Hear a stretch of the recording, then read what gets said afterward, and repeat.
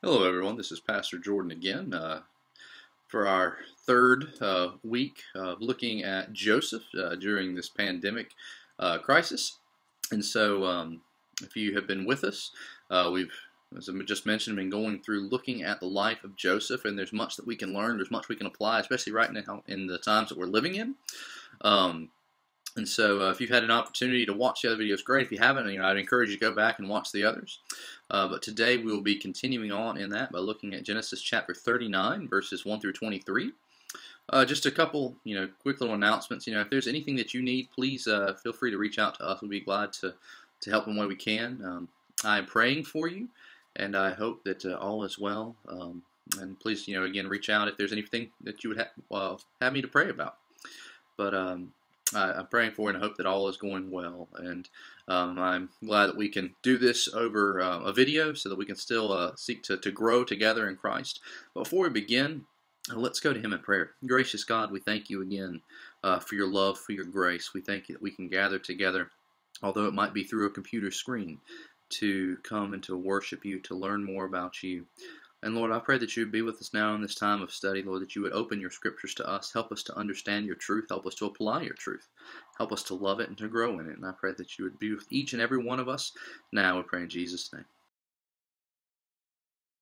And so, again, our scripture passage today comes from Genesis 39, verses 1 through 23. So let us look together as we open God's Word. Now Joseph had been brought down to Egypt, and Potiphar, an officer of Pharaoh, the captain of the guard, an Egyptian, had bought him from the Ishmaelites who had brought him down there. The Lord was with Joseph, and he became a successful man, and he was in the house of his Egyptian master. His master saw that the Lord was with him, and that the Lord caused all that he did to succeed in his hands. So Joseph found favor in his sight and attended him, and he made him overseer of his house, and put him in charge of all that he had. From the time that he made him overseer in his house, and over all that he had, the Lord blessed the Egyptian's house for Joseph's sake. The blessing of the Lord was on all that he had, in house and field. So he left all that he had in Joseph's charge, and because of him he had no concern about anything but the food he ate. Now Joseph was handsome in form and appearance, and after a time his master's wife cast her eyes on Joseph and said, "Lie with me." But he refused and said to his master's wife, "Behold, because of me my master has no concern about anything in the house, and he has put everything that he has in my charge. He is not greater in this house than I am, nor has he kept back anything from me except you, because you are his wife. How then can I do this great wickedness and sin against God?" And as she spoke to Joseph day after day, he would not listen to her, to lie beside her or be with her. But one day when he went into the house to do his work, and none of the men of the house was there in the house, she caught him by his garment, saying, "Lie with me." But he left his garment in her hand, and fled and got out of the house. And as soon as she saw that he had left his garment in her hand, and had fled out of the house, she called to the men of her household, and said to them, "See, he has brought among us a Hebrew to laugh at us. He came in to me to lie with me, and I cried out with a loud voice. And as soon as he heard that, I lifted up my voice and cried out. He left his garment beside me and fled and got out of the house." Then she laid up his garment by her until his master came home. And she told him the same story, saying, "The Hebrew servant whom you have brought among us came in to me to laugh at me. But as soon as I lifted up my voice and cried, he left his garment beside me and fled out of the house."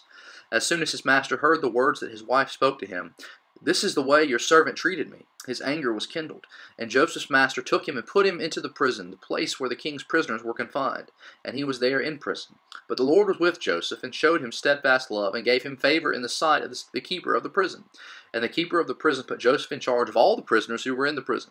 Whatever was done there, he was the one who did it. The keeper of the prison paid no attention to anything that was in Joseph's charge, because the Lord was with him. And whatever he did, the Lord made it succeed. The grass withers, the flower fades, but the word of the Lord endures forever. Amen. And so we see the story picks back up here as Joseph is now in Egypt. He has gone from being the beloved son of Jacob to now being a slave. And we're told that he is sold to a man named Potiphar. And Potiphar was the captain of the guard in Egypt. And so Joseph became one of his servants. Now, what's interesting here is, Joseph is brought to Egypt, and this is going to be the place where, Joseph is going to spend the rest of his life. And his descendants will be there for over about the next 400 years. But we'll see that as this story continues over the next few weeks. But here he has now been brought into Egypt, working for this man named Potiphar.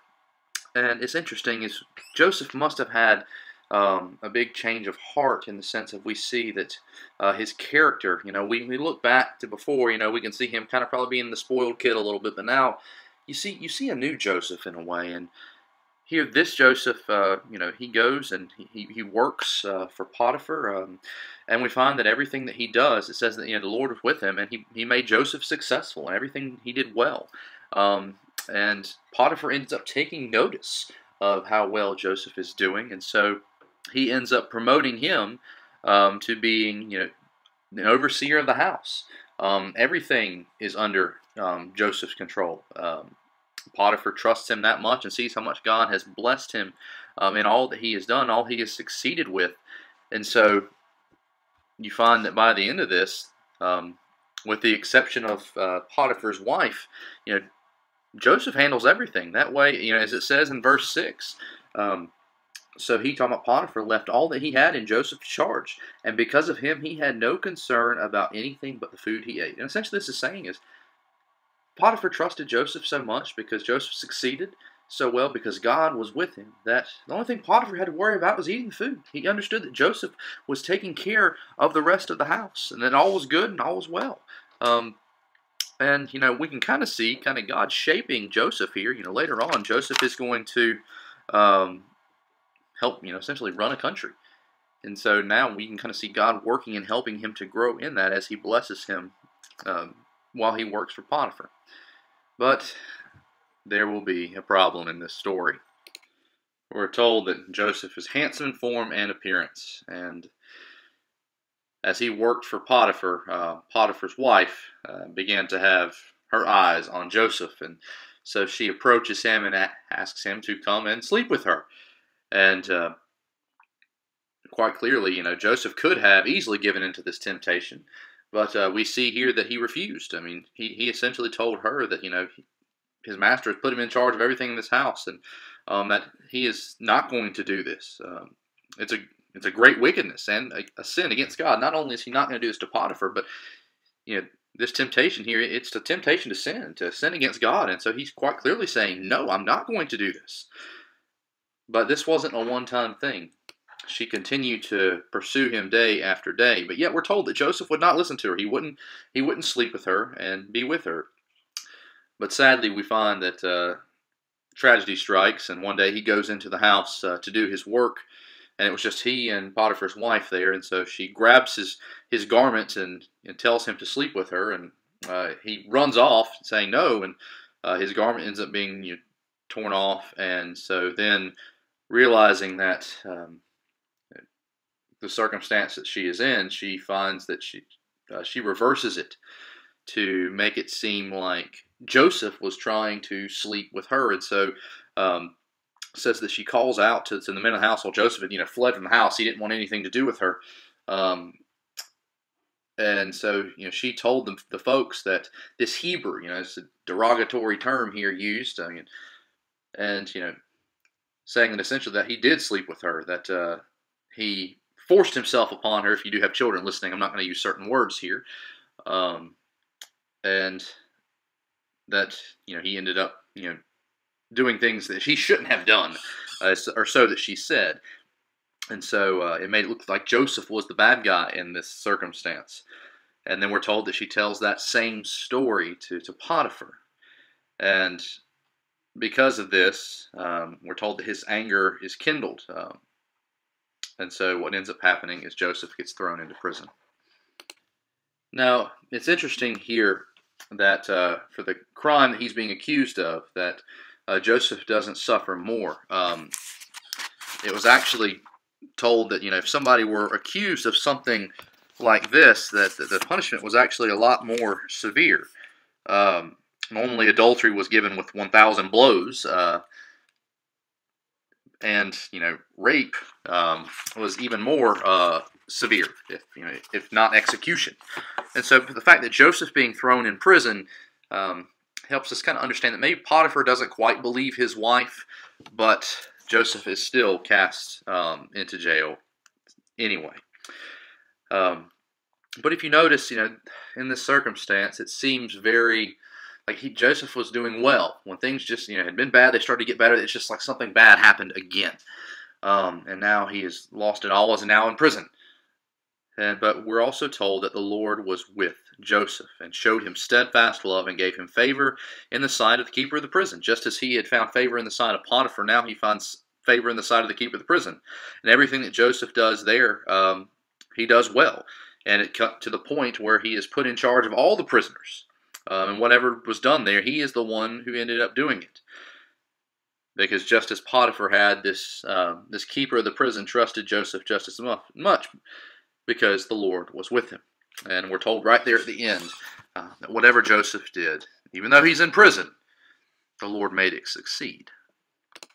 So what about us today in this story? What does this story have to teach us? Well, I think the big thing we have to see here is all the twists and the turns in this plan. The things start to get better, they get worse yet again. We have to remember here that God's got a plan for Joseph. As we know the end of the story about how he's going to use this to bring to his people to save them into the land of Egypt. We have to remember that God's got a plan in the good and in the bad times. If we look at our life, we're going to have ups, we're going to have downs, we're going to have good times, we're going to have bad times. But we need to remember that God is still sovereign.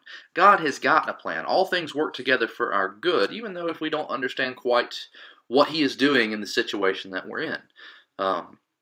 Because there are going to be times when we don't know what's going on. Right now, in the world we look at, what is going on with this virus? When are we going to get back to normal? There's going to be questions we might have about, what God is doing here. But we can trust that his plan is in motion.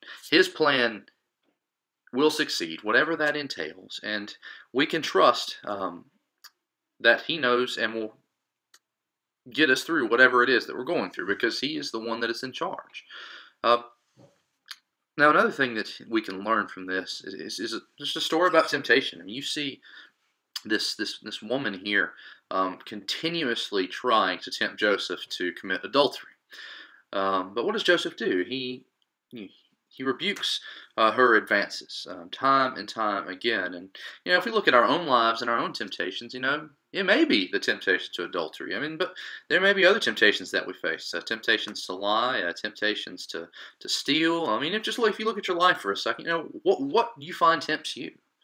The devil tempts us all in different ways because we all have different weaknesses in our sin, and we have got to be careful to avoid that sin, to overcome that temptation, to not give in. You see Joseph time and time again. This woman, comes to him, but every time he tells her no. And there are times that sin continues to come at us, doesn't it? Where it's not just a one-time deal; it's a continuous temptation. But as believers, we're called to turn from that temptation, to say no, to fight against it. And I was listening to one of our ministers here in the ARP and this past Sunday, and he was talking about how sometimes when it comes to temptations, it's the fight or flight. Sometimes we can fight against it, but sometimes we need to flee from it. Just you see what Joseph does here. He flees from that temptation to sin, and sometimes we've got to do that too. We've got to remove ourselves from a tempting situation, whether that be a bad influence, whether that be a bad environment, whatever that might be. The temptation in our life, we have to be careful with it, and sometimes that means that we have to distance ourselves from it. What about your situation? Is that something that you might need to do? Because we have to be careful. The devil is going to be constantly trying to cause us to stumble, and so we must seek to not give in to that temptation, to look to the Lord to help us with that. And this story, it reminds us that no matter where we are, no matter what we're doing, that God is with us. And that's the last thing that really we can see here is it's a difficult situation to try to overcome the circumstances of life that we don't have control in, just like we see with Joseph's story here. And it teaches us a lesson, in how to do that. And that we need to appreciate that God is with us and trust that He hasn't abandoned us. Time and time again in this passage, it says the Lord was with Joseph, and even in the bad moments, God is still with him. And for us, we have got to remember this, that no matter where we are in life, our God is with us, caring for us, helping us. You know, it reminds me of the book of Isaiah, chapter 43, verse 2 says, "When you pass through the waters, I will be with you, and through the rivers they shall not overwhelm you. When you walk through fire, you shall not be burned, and the flame shall not consume you." It reminds us when we're in our times of struggle and hardship, just like we see time and time again with Joseph, there's comfort in knowing that our God is with us, upholding us, strengthening us, that He will not let these things overwhelm us. Yeah, and you know, things might happen in this world that might even take our life. And I think sometimes we fear death, but even in that, if God is with us, then we have no reason to fear. You know, think about Jesus. His name is Emmanuel, God with us, because we have Christ who is with us always. There is no reason for us to fear. No matter what may happen in our life, if we have Jesus, then He is with us, caring for us, comforting us, preserving us, and He will be with us always, till the end of the age, as He tells us in the book of Matthew. And we can find comfort in that, in knowing that our Savior is and will always be with us, and He will bring us home to be with Him whenever that time comes for each one of us. And so, no matter what your situation is, no matter what my situation is, you know, if we have trusted in Christ, then we can know beyond a shadow of a doubt that He is with us always, and there is comfort and there is joy that can still be found in that. And there's one last thing that, you know, with this story I would like to just touch on for a second is, you know, if you look at the story, you can't help but think of Jesus in that. You know, you look at Joseph, and he does nothing wrong in this circumstance. You know, he is innocent, but yet he still gets thrown in prison. If you look at Christ, you know, He was innocent, but yet He is still going to be crucified and killed. And if you look as well, you know, with Joseph, you see that he was tempted time and time again, but he didn't give in. You look at Christ, He is tempted by the devil time and time again, but he didn't give in, so that He would live that perfect life for us, that by His righteousness would be given to us, and then our penalty would be paid on the cross by Him.